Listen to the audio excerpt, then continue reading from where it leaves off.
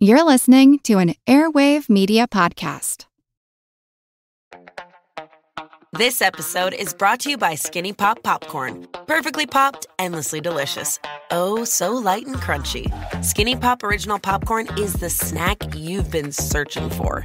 Made with just 3 simple ingredients: popcorn kernels, sunflower oil, and salt. Snacking never felt or tasted so good. Perfectly popped, endlessly delicious. Give yourself permission to snack and pick up Skinny Pop Original Popcorn today. This episode is brought to you by Progressive. Most of you aren't just listening right now, you're driving, cleaning, and even exercising. But what if you could be saving money by switching to Progressive? Drivers who save by switching save nearly $750 on average, and auto customers qualify for an average of 7 discounts. Multitask right now. Quote today at Progressive.com. Progressive Casualty Insurance Company and Affiliates. National average 12-month savings of $744 by new customers surveyed who saved with Progressive between June 2022 and May 2023. Potential savings will vary. Discounts not available in all states and situations. If you look around, there are so many ways to make a difference. At Capella University, our FlexPath format gives you a different way to earn your degree. Take courses at your speed. Move on whenever you're ready. Education should fit your life. Learn more at capella.edu. When running a business, your employees can create all kinds of interesting situations, like getting complaints because someone on the team always smells horrible. You better talk to Bambi. Or someone isn't showing up when they're supposed to. Talk to Bambi. Or an employee reports a serious issue, like sexual harassment, and you're not sure if you have a documented policy. You really need to talk to Bambi. With Bambi, get access to your own dedicated HR manager starting at just $99 per month. They're available by phone, email, and real-time chat, so onboarding and terminations run smoothly. Team members reach peak performance, and your business stays compliant with changing HR regulations. And with Bambi's HR Autopilot, you'll automate important HR practices like setting policies, training, and feedback. HR managers can easily cost $80,000 a year, but Bambi starts at $99 per month. Schedule your free conversation today to see how much Bambi can take off your plate. Visit Bambi.com/assistant right now. Spelled BAMBEE.com/assistant. Bambi.com/assistant.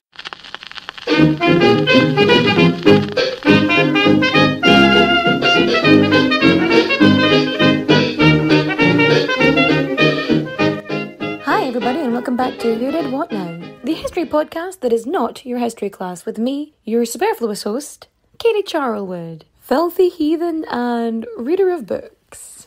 Welcome if you are new and welcome back if you're not. And wow, we are on the last queen. We've made it. I made it. I don't know how I made it because I started late in the month and somehow managed to pull this off. What? Okay, I am notorious for not being able to follow through on things. I will have a great plan and I'll start doing something and then I'll always fall near the end. But here we are. Proof I can finish a task. Screw you, ADHD. You don't own me. And I know what you're thinking. You're thinking, quit your jibber jabber and fact me. Well, okay, but as you know, we have to get our source on first. So let's start, shall we? We have Katherine Parr, wife, widow, mother, survivor, the story of the last queen of Henry VIII by Elizabeth Norton. Katherine Parr, Henry VIII's Last Love by Susan James. Catherine the Queen, The Remarkable Life of Katherine Parr by Linda Porter. And of course, we have theAnneBoleynFiles.com, biography.com, and history.com. There we go. So let's get into our facting, shall we? Katherine Parr was born in 1512, probably in August, which honestly is probably the closest date we've had for somebody, I think, since Catherine of Aragon, right?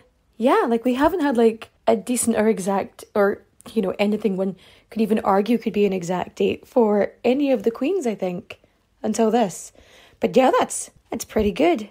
So, Katherine Parr was the eldest child of Sir Thomas Parr. He was the Lord of the Manor of Kendal in Westmoreland, which is now Cumbria, by the way, and Maud Green, daughter and co-heiress of Sir Thomas Green, Lord of Greens Norton, Northamptonshire, and Joan Fogg.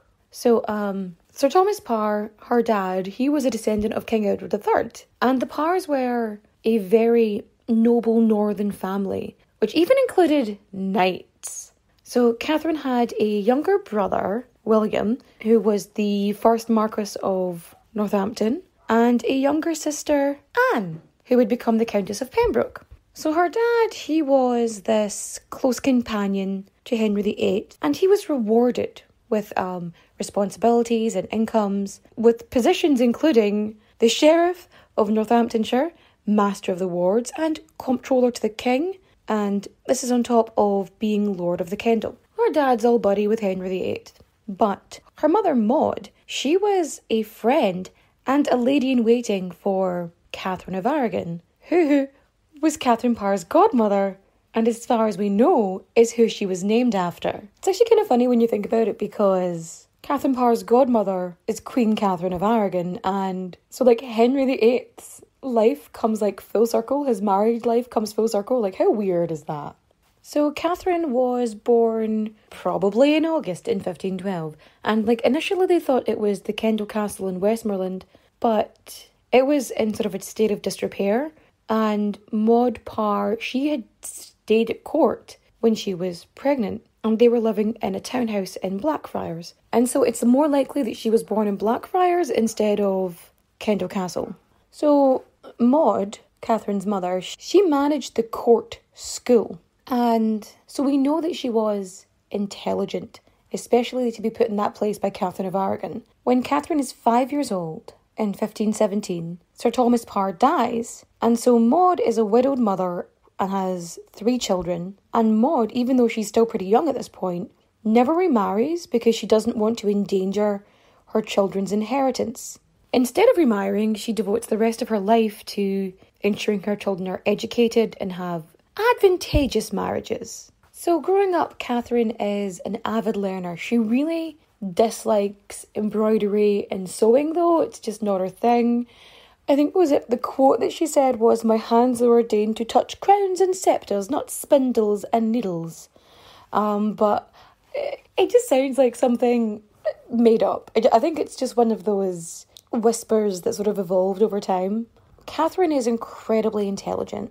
She was fluent in French and Latin and Italian, and she would continue learning languages. When she actually becomes queen, she starts learning Spanish. Like, in general, her initial education was really similar to other sort of well-born women. You know, household management, music, arithmetic, like all the sort of like basics. But she just really enjoyed learning. So, in 1529, when she was 17 years old, Catherine marries for the first time, and it's Sir Edward Burgh, whose grandfather is the 2nd Baron Burgh. I should probably mention, like, Catherine had bright hazel eyes and was about 5'10", so she was pretty tall for ladies of the time. This marriage is, they're relatively close in age, and Edward is a knight, and he's in his 20s. He served as a fealty and a justice of the peace, and unfortunately,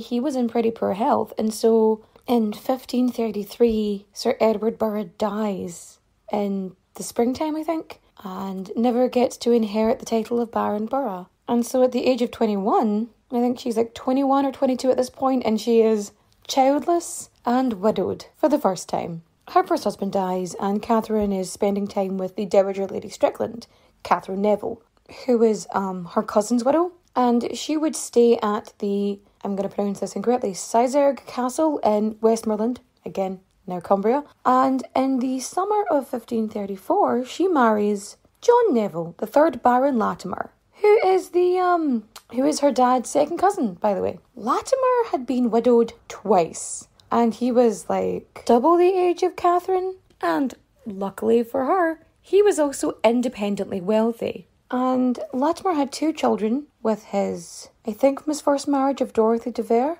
2 children, John and Margaret. Even though he was independently wealthy, Latimer was still in financial difficulties. Secondly, which is its own thing, but what doesn't help Latimer is that he opposed Henry's first annulment to Catherine of Aragon, and then the marriage to Anne Boleyn. So during the Lincolnshire Rising in October 1536, these Catholic rebels sort of show up and threaten Latimer. So like if he doesn't join them and sort of fight against the Protestant Reformation that's happening. It's going to be arg boo violence, I'm telling you. And Catherine watched these Catholic rebels drag her husband away, leaving her and her stepchildren alone between October 1536 and April 1537, which is probably one of the reasons why Catherine was so opposed to this rebellion and why she had such faith in the reformation of the church when things like this are happening. During this time, in January 1537, there is an uprising of the north, and Catherine and her stepchildren, so that's John and Margaret and Catherine, they're held hostage at Snape Castle in Yorkshire. As they're being held hostage, word gets sent to Lord Latimer that he has to return or else they're just going to slaughter them all. He returns and somehow manages to talk the rebels into releasing his family and leaving, which, I don't know about you, but that sounds suspicious. So Henry VIII and Cromwell, they hear conflicting reports and they're like, is he a victim? Is he a co-conspirator? And if he was a co-conspirator, all of the family's lands would be forfeited and they'd all be left penniless.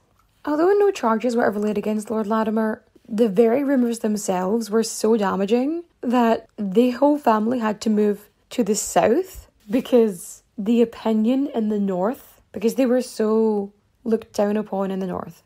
And during this time, and Thomas Cromwell, the absolute twat bucket, he starts blackmailing Latimer, making him do his bidding, and it wasn't until Cromwell's demise that the entire Latimer's crowd returned home. Cromwell died in 1540, and the Latimers, they actually managed to reclaim some of their dignity back, and by 1542 the family are spending time in London because Latimer is attending Parliament and Catherine is visiting her brother William and her sister Anne at court. And it's generally around this time that she is acquainted with Sir Thomas Seymour, which is Jane Seymour's brother. And Catherine really enjoyed the atmosphere of court because, it was very different to all the rural estates that she was used to attending. So she would learn about fashion and trends and jewellery and also religious matters. So by the winter of 1542, Lord Latimer, he's sick as fuck. And his condition just gets worse and worse. And Catherine is nursing her husband until his death in 1543. So he leaves a will, leaving Catherine as the guardian of his daughter Margaret and put in charge of his affairs until his daughter's of age. So he also leaves Catherine the manor of Stowe and a bunch of other properties, and he leaves her money to support his daughter. It seems that Catherine genuinely mourned the passing of her husband. She kept a copy of his New Testament Bible with her, and his name was on the inside, and she kept that with her until her death. So Catherine at this point is, again, a childless widow, and she's 31 at this point. She's got a decent income, she's got a guardianship of her stepdaughter, which gives her a great position as well, and she is rich enough if she wants to marry on her own terms. So Katherine Parr, she's only 4 years older than Mary Tudor, and after her second husband dies, she decides to rekindle this friendship and finds a place in Mary's entourage at court. Let's just let this sink in a little bit, because this means that Henry VIII would have probably known Katherine Parr as a child. He knew her dad, he knew her mum.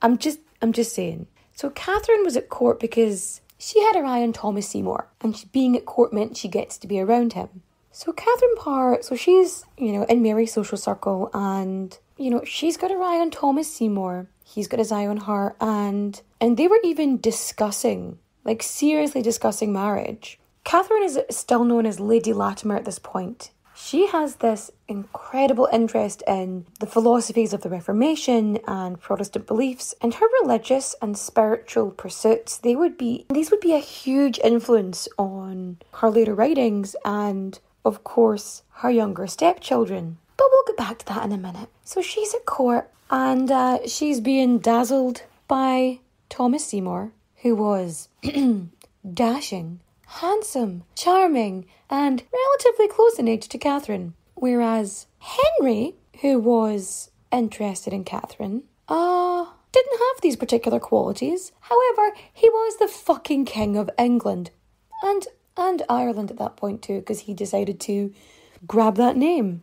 And Catherine, I've seen people say that she took the smart choice, like she chose this. I think when the king chooses you, you don't really have much of a choice. So she sends a Dear John rejection letter to Thomas Seymour, and she says, "My mind was fully bent to marry you before any man I knew, but God made that possible which seemed to me impossible." But Henry had his eye on Catherine before she was interested in Thomas Seymour, because when she was still married to her second husband, he was sending her gifts. So before Lord Latimer dies, he's sending her gifts of gowns and jewels and a bunch of other stuff, and 2 weeks before he dies, he's sending this stuff to her. And what's funny about Katherine Parr is she is the only one that was Henry's real choice, because everybody else had been put in place. They had been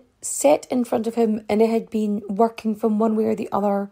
You had politicians, diplomats, members of the aristocracy from Howards, Boleyns, Seymours and fucking Cromwell. And they all pushed their own people in front of Henry VIII and they all had their own agendas. But nobody was going for Catherine. I mean, you could argue that the reason that nobody was pushing anybody in Henry's way at the time, because they've seen what happened to Cromwell. So they thought, maybe not. Because, when anybody who seems to put something in the way, when you champion somebody, or, unless you're the Duke of Norfolk, who somehow manages to escape from the tyranny of fucking Henry, everybody else just gets dead. You know what I mean? Everybody's just fucking dead. Being a part of a royal family might seem enticing, but more often than not, it comes at the expense of everything else, like your freedom, your privacy, and sometimes even your head. Wondery's new podcast, Even the Royals, pulls back the curtain on royal families, past and present, from all over the world, to show you the darker side of what it means to be royalty. From icons like Grace Kelly, Oscar-winning actress turned Princess of Monaco, who the world saw as the ultimate good girl.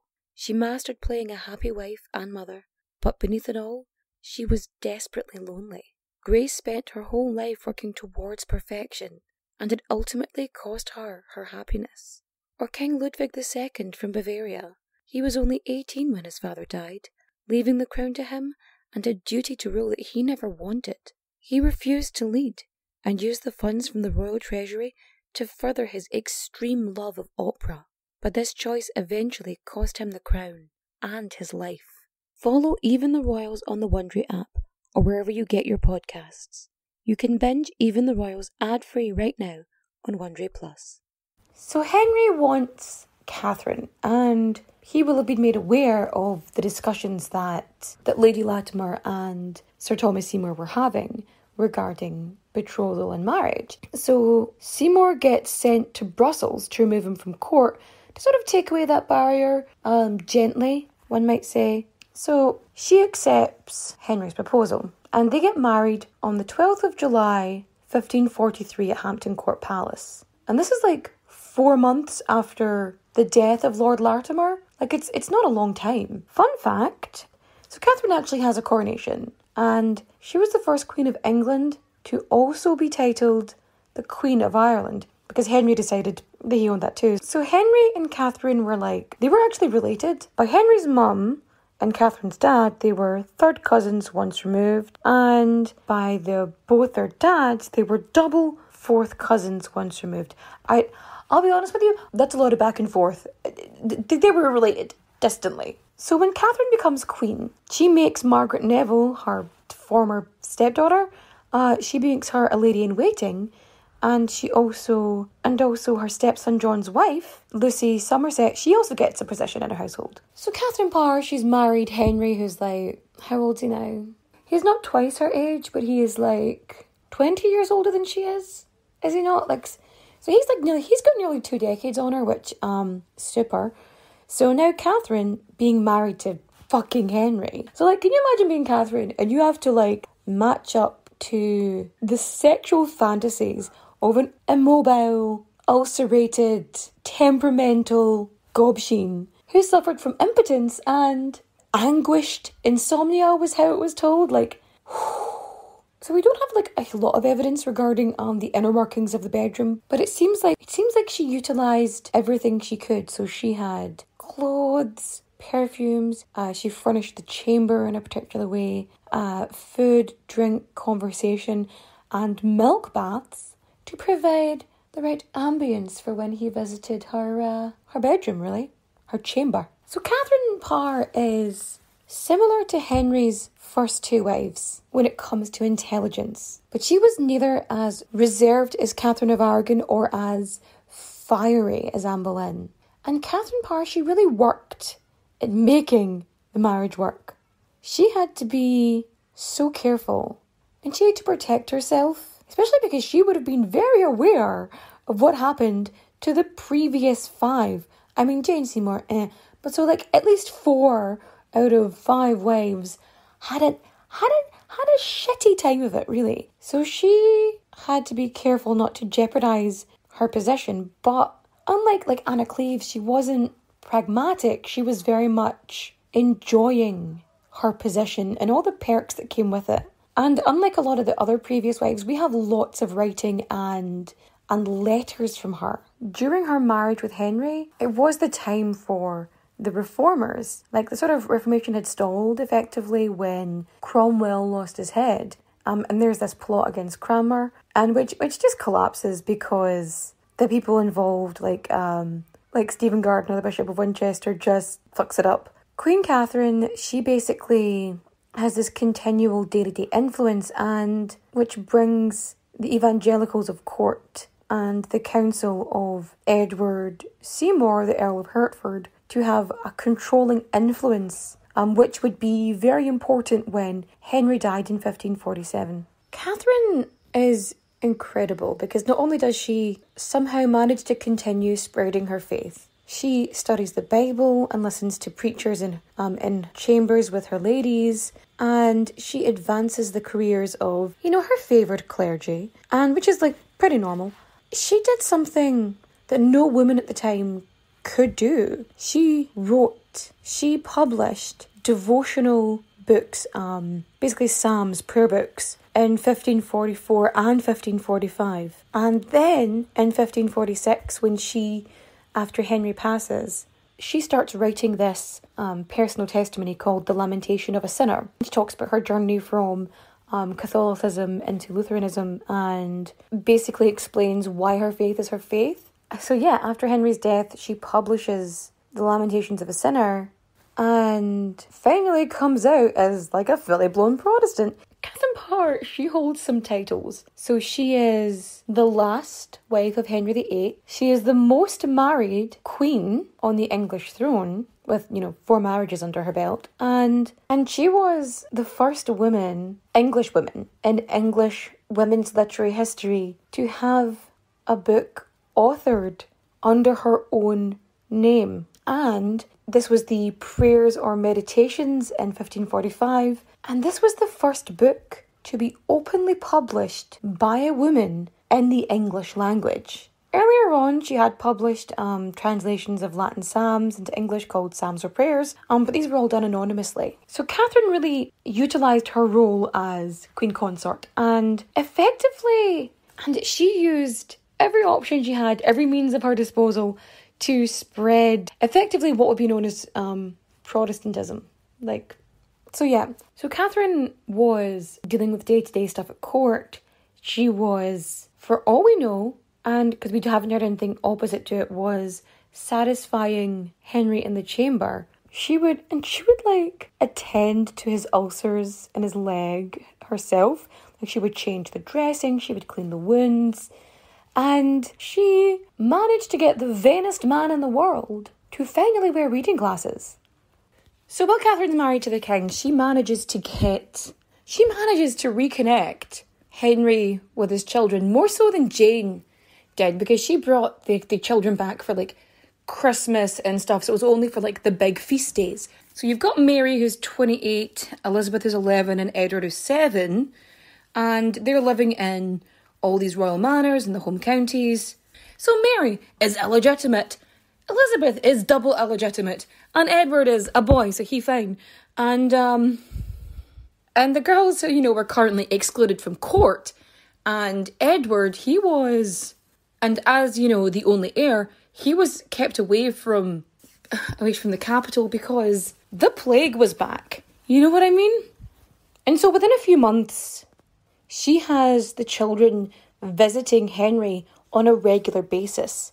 And what Catherine does is not only does she reconcile the family, but also puts Mary and Elizabeth back into the line of succession. Like, she debastards them, you know what I mean? And she really had a warm relationship with all of her stepchildren. She was tutoring Edward in Latin to help him improve it. A lot of her Protestant reformist ideas and ideologies, you can really see this in play when it comes to, and the influence it had on Edward and Elizabeth. So she's nursing him, she's connecting him back with his children. But Katherine Parr also has this prominent role in Henry's affairs. So Henry is on campaign in France because, every now and again he likes to go on an excursion and start some fights. So he's in France between the middle of July and the end of September. And Catherine is left to oversee a regency council, which was actually headed by the Archbishop Cranmer.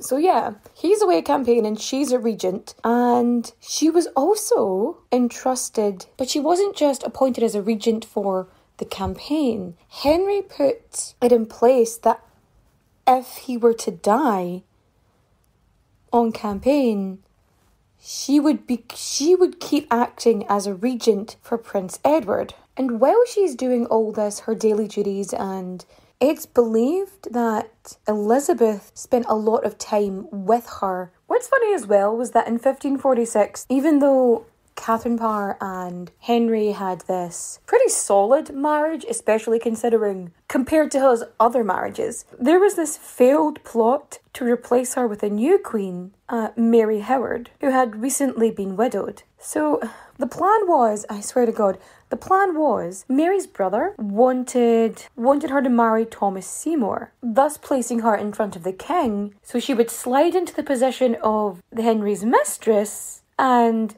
oust Katherine Parr. That was the plan, but it failed. But this wasn't the only plot against her. The Lord Chancellor at the time and this Catholic faction at court, they wanted to oust Catherine as a heretic because she was Protestant, and so what they wanted to do was align her with Anne Askew, who was this, because she was an evangelical Christian and who was already under arrest for heresy. Sidebar, Anne Askew is the first woman on record to ever be a victim of persecution and torture in the Tower of London. And this was supposedly done so that Anne would basically give up Parr and any of her ladies in waiting as Protestants and so on and so forth. Anne gets burned to death, but without ever implicating Queen Catherine. And so these suspicions come about, and this is I think early 1546. So Henry and Catherine have this religious theological argument of some kind, and Henry is convinced that she's heretic and he signs a warrant for the arrest of Catherine, and in a crazy random happenstance, the warrant for her arrest manages to fall conveniently in front of her door. And so she gets a heads up, which unfortunately neither Anne Boleyn nor Catherine Howard got. Katherine Parr does the smartest thing possible. She says, fuck this for a game of soldiers, heads over to Henry and goes, me? A weak woman? A weak, foolish woman? You think I could stand up to you? What? And she basically flatters him and is self-deprecating, panders to his ego and vanity, and she tells him that she only argued with him because she wanted to distract him from his painful sores in his leg. And also, she wanted to learn from his wisdom. Oh, women. Smart as fuck. She says that she was but a woman with all the imperfections natural to the weakness of my sex, because she would never assume to know better about religion than her husband, the head of the church. So Henry forgives her, but he doesn't tell anybody. So she's literally there with the king and the Lord Chancellor and all the guards. They come through and they're ready to arrest her in front of the king, and he's like, "Fools!" and tells them to fuck off. So in 1547, Henry VIII is finally on his deathbed, and he thanks God for delivering him a faithful spouse. He basically bequeaths Catherine a £7,000 a year pension, and that's millions in today's money. And he gives her the rights to keep all of the Queen's jewels and clothes and everything else that goes with it. And on the 28th of January 1547, Henry VIII finally dies, and Catherine is left as the Queen Dowager. What she's supposed to do at this point is stay a widow. Just stay a widow. 3 strikes and you're out. Seems like a good run. And she's supposed to take care of Elizabeth and stay close to Edward VI and be his regent. And she also takes the infamous 9-day queen, Lady Jane Grey, into her care as well. So 4 months after Henry passes, she finally marries her quote-unquote true love, Thomas Seymour, who is also a fucking prick. And as such, she loses the rights and privileges she had as Queen Dowager. And when Catherine's 35, she's a continual stepmother. That seems to be her thing. But she actually manages to get pregnant at 35. So because she marries Thomas Seymour, the Lord Protector Edward Seymour, her brother-in-law, refuses to hand over the crown jewels because they're supposed to be worn by the ruler of England's wife. Because he is basically ruling for Edward at this point, Edward VI, he gives them to his own wife, Anne Stanhope, which basically ruins the relationship between Katherine Parr and Anne Stanhope. But Thomas sees this as a personal attack against him by his brother. So at the age of 35, and after being a perpetual stepmother, she actually becomes pregnant. Katherine Parr thinks Thomas Seymour is her one true love. But when they actually start living together, Thomas Seymour starts becoming really, really inappropriate with the Princess Elizabeth. He would surprise her in bed and at weird hours, and he would engage in horseplay and tickling and stuff like that. And he even supposedly tried to kiss her. So initially, the Parr, she treats this as an innocent thing because she's of course she's not going to do anything to this 12, 13-year-old girl. And she joins in, she holds Elizabeth down, Seymour tickles her. But at one point, Seymour playfully cuts Elizabeth's dress to pieces. Catherine's getting well on in her pregnancy at this point. And in May 1548, Catherine becomes just aware of how inappropriate it is. Whether she played it off as an innocent thing before, or whether she genuinely believed that this was an innocent act, when she catches the 14-year-old Elizabeth in an embrace with the much older Thomas Seymour, her husband, she sends her stepdaughter away. Was she sent away for her own protection? Was she sent away to remove herself as a temptation for Thomas? Was Katherine Parr in a weird hormonal jealousy thing? We don't know. Or was it to just protect everyone and preserve everybody's reputations? Could it be a combination of all of those? Perhaps. It is. We don't know. And although Catherine and Elizabeth had been incredibly close, they would never see each other again. Late August 1548, Katherine Parr gives birth to her only child, Mary Seymour. But she suffers from postnatal complications. I think it's puerperal fever, I think it is, they say. And she dies 8 days later, at the age of 36. So even though she's known as the one who survived, Catherine only outlived Henry VIII by just under 2 years. Creepy fact about Thomas Seymour. So after Katherine Parr dies, he renews his intent to marry Elizabeth, because apparently Elizabeth was his first choice of a wife, but the council denied his request, so he settled for her rich stepmother, Katherine Parr. Stay classy, Thomas. And 6 months after Katherine Parr dies, he ends up executed for treason on March 20th, 1549, because he's trying to circumvent the council in order to marry a 14-year-old. So Mary Seymour, when Thomas is executed, Mary Seymour is only 6 months old, and she's taken in by Catherine Brandon, the Duchess of Suffolk. All of Seymour's lands and funds, they're all restored to Mary. And the very last mention of her is of her 2nd birthday, and after that, there's nothing. So it's highly likely that Mary died in infancy. So yeah, thus ends the story of Henry VIII's final wife, Katherine Parr. What have we learned today? Men are dicks. Sometimes what you think is love is just somebody being an arsehole. Don't believe in love. Why would you believe in love? Love is love, marriage. Being strong in your beliefs is good as long as you can protect yourself. Also, if you're going to keep marrying, marry up.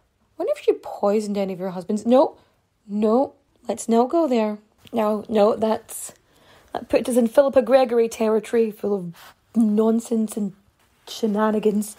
So, okay. I want to thank everybody who's been leaving reviews on iTunes. Thank you so much. It's really, really handy. It just helps me wiggle up that funky Apple Podcasts algorithm, and it means that the podcast gets recommended to more people and shares out there, and it just really helps. If you want to support on a financial level, you can also go to patreon.com/whodidwhatnow, and there's a variety of tiers there, from general support, $1, €1, something to that effect. And then it goes up to like $43.50, I think.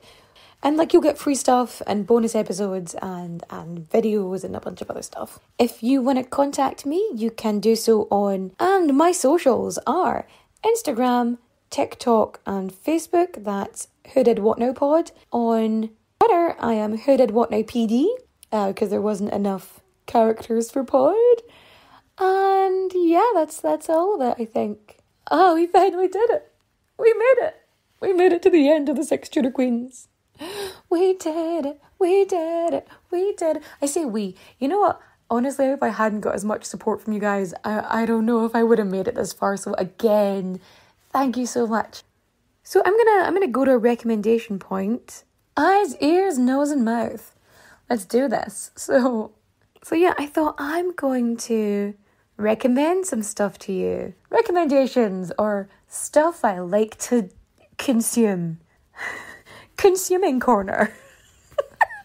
So I have been listening to Small Town Murder and Crime in Sports. They're generally more respectful towards victims, and then just take the piss out of criminals and shitty law departments and so on and so forth, and fuck ups in the judicial system. And I actually find their voices quite calming, and I listen to them to help me sleep.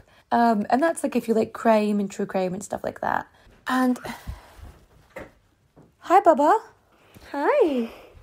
Mommy. Mm-hmm. I love you. I love you too. I love you very much.